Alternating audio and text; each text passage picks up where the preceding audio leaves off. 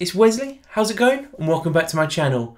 In this video I'm going to be installing some inlay stickers onto one of my guitars. Now these stickers aren't your average sort of cheap Chinese inlay stickers that are going to fall off in sort of 10 seconds after you've installed them. These inlay stickers are really thin and go on the fretboard really nicely. I've already installed a set on one of my guitars, so I thought I'll do a video and show you guys how to install them. The company is called Fretlook. Let's see if that will, there we go, Fretlook, and you can see that I'll be installing the striped aged white. I'll be installing these onto my sterling cutlass. As you can see there, it's just got the really boring dot inlays. Just show you which one that is there. If it will focus in, there we go. So yeah, it's just got the basic inlay dots, and I thought it needs something. The pick guard and the body look amazing, but I just thought I need to do something with that fretboard. So I reached out to the guys at Fretlook. I purchased a few of their items, and I was like, well, let's give it a go. Raphael over at Fretlook was really helpful. I asked him questions as like, what do you think would look best on this guitar, on that guitar? And he went through all of the inlay stickers that they do, and we picked out the best ones that would suit these guitars. I'll put a photo up on screen of the inlay stickers that I installed onto my Agrifix Harley Benton signature model. But now let's move over to the workbench, as I call it. It's not really a workbench, but it's where I do all my work, and we can get these inlay stickers installed. So before we start, I just wanted to show you guys what you're going to need to install these. So first of all, you're going to want to use any sort of fretboard cleaner. I use the AxeWax, there we go, it's focusing in now, the AxeWax Fretboard Conditioning Oil. And I did this yesterday. I've left it to sort of dry overnight, because then it will get rid of any sort of gunk or anything like that. And then you just wipe away the excess. If you still see anything on there, just get a brush and just sort of brush it off. But once you know it's completely clean, then you are good to go. You need, as I say, you need your cloth to wipe the excess off. Pair of scissors to cut the fretboard markers in a shape that you need them to be. I'll show you. Basically, I'm going to do probably the first 3 or 4, and then I'll just speed up the process because it's just going to be the same thing over and over again. And I'll explain it as best as I can, but obviously you're also going to need your Fretlook fretboard stickers. And after that, I will be putting on a pack of Turbo Slinkies. This is a new pack for me. Never tried these before, so that'll be interesting to see what they're like. And well, let's get started. So when you open yours, obviously I've already opened mine, and what you'll see is this here. I'm just looking into the camera now. So the great thing about this is that they give you a QR code that you can scan with your phone, just the camera on your phone, and it will take you straight to the website on how to install these. It also comes with a nifty little pick there. It's quite a thick pick, but the great thing about when they include these picks, I'm just going to have to rip that out there because it's stuck in with glue. There we go. That will just come straight off. What you can use this for is to actually, once you put the stickers on, you can sort of rub them, I guess, or sort of help them go on. It's like a scraper with like vinyl. You would always get these sort of big plastic square things, and you just sort of help it on. I will use this, and I recommend using this as well because it's quite thick. So let's move on to the first one. So you can see here, if it will focus, so you've got it numbered there, so that's going to obviously be the 1st fret, the 3rd fret, and the 5th fret. And then you move on to the, come on, there we go, 7th, 9th, 12th, and 15th. And you can see that the 12th is a little bit longer, especially because it's got sort of double dots on here. That's going to work really well. So let's move on to these and show you how to install them. So first of all, you're going to want to cut it like so. You can also, if you've just restrung your guitar and you thought, actually I want to put some inlay stickers, you can install them if the string's already on. You can just slide that sort of under the strings and apply it. So we know that's the 1st fret. Got that here, and it's got a line in the middle there, if you can see that. It's not going to focus, I don't think. but you can see that black line, and that's the center line. So if you put it sort of in the middle of the guitar fretboard there, you'll see that it will just go straight in the middle. So let's do this here. And once you've got that, you peel the backing off. I've probably done this one a bit too short. And it should come away from there. If it doesn't peel away straight away, just give it an extra sort of push down on, whoop, just get it, sort of push it down onto there like that, give a bit of a rub, and it should come straight off like that. And then you find the center, which should be about there.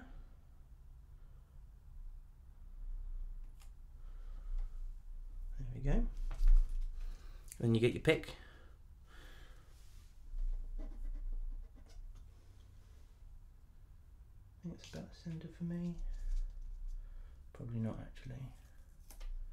Let's just move that up there a bit. I'm always rubbish with DIY stuff.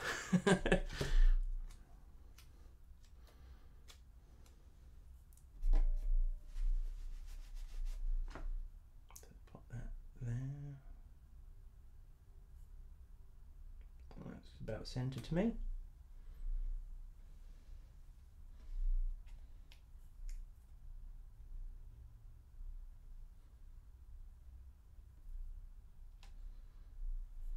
Yeah, that'll do.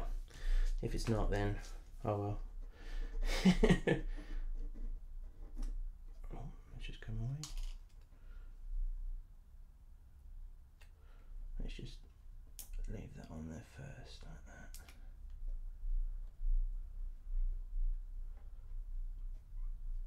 And move on to the next one. Then this one's going to go on the 3rd fret.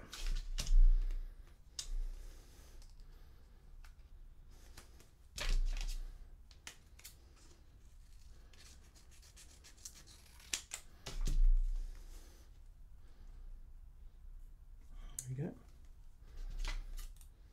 So if we leave it as long as that, I think I did the other one a bit too short.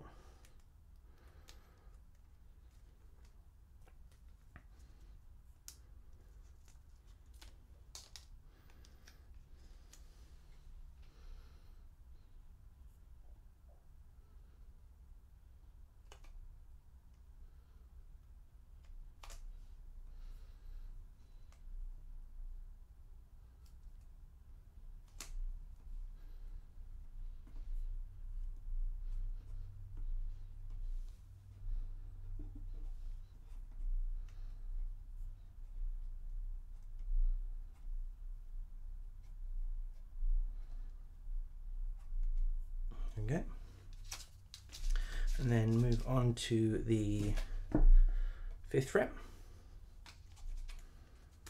So that one there. That one needs a bit of a trim as well.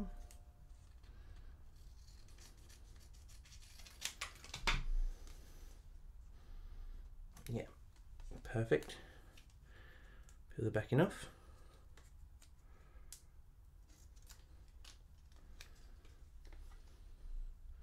And the great thing about this one is, obviously with the dots, you can just line the end, the rounded end bit up there. Actually, I'm going to have to cut this a bit more. It needs to go down just ever so slightly.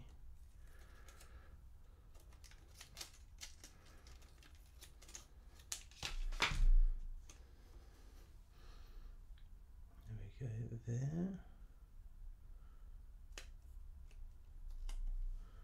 Perfect. I should cover that nicely.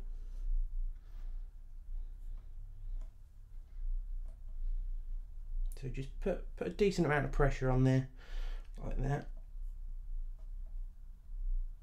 There we go.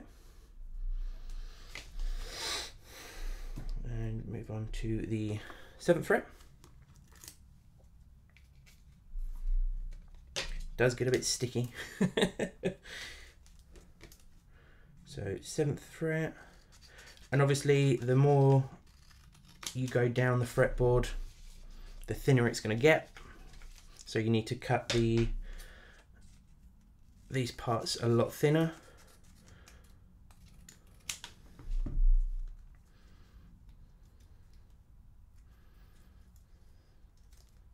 So yeah, as you pull that one away, that's still sort of stuck to the backing. So like I did before, just give it a bit of a, give your meat a good old rub. Yeah, boy. As Ainsley Harriott likes to say, give your fret markers a good old rub. So just pop that on there, over the 7th fret.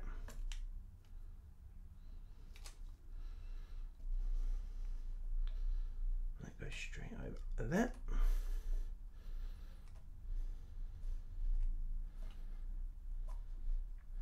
And by the way, if I can do this, anyone can do this. There we go. Alright, so I'm going to speed this process up a little bit, and then obviously when I get to the end I'll slow it down a bit more and see how it goes.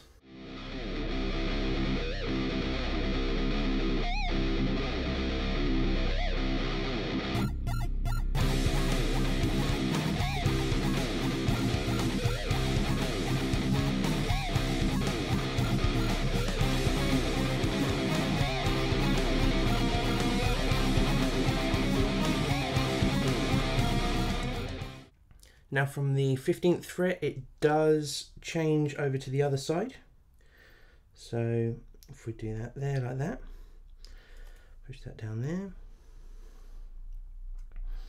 just like so. That should do it there. Is that straight? I think straight. I think it is straight. But as you get down the fretboard, it is slightly harder to do because obviously the frets get thinner and thinner. So let's move on to the last 3 now, and they give you an extra one there just in case if you've got an extra fret.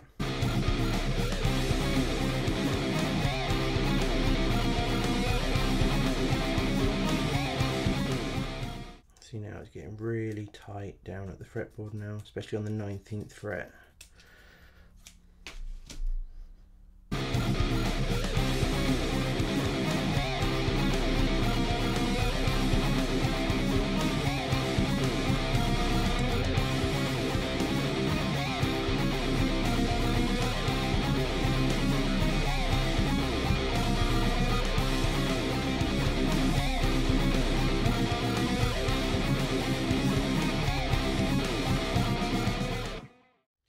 And there we have it. That's them installed. So what I'm going to do is I'm going to leave it for probably about half an hour, 45 minutes, just so it can cure and sort of adhere to the fretboard. Every once in a while I'll grab the pick and sort of just give it a bit of a push down like so, just to help it adhere.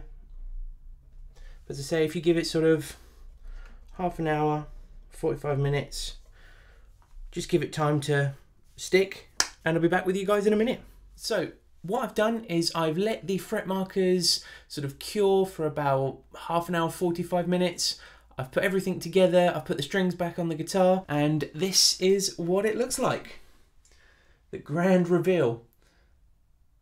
And I think I could have put them on better myself, but you can see down there some of them are a bit wonky, but from a distance you won't even really notice it. It's not that far off, but I'm sure you guys will do a lot better job than I did. As you can see at the beginning of the video, I did a sort of solo thing, whatever you want to call it, but I did a bit of sort of playing demonstration, and you can't feel these fret markers in the slightest. It's like having actual inlays in your guitar. You don't feel them at all. It just makes the guitar look so much nicer. So what I'm going to do for you guys is I'm going to link Fretlook's information in the description for you. I'll link their website, their Instagram, and also the specific fret markers that I used on this guitar. If you could go and follow them on Instagram, if you've got any questions about their products, or if you've bought any of their products and you've got queries on how to install them, anything like that at all, just give them a shout and they'll help you out. I'd like to say thank you for checking out this video. If you did like it, hit that like button as it's always greatly appreciated. Don't forget to hit that subscribe button and the notification bell to keep up to date with all my future videos. If you've got any questions, feel free to leave them down in the comment section and I'll answer them to the best of my ability, and I'll catch you in the next video.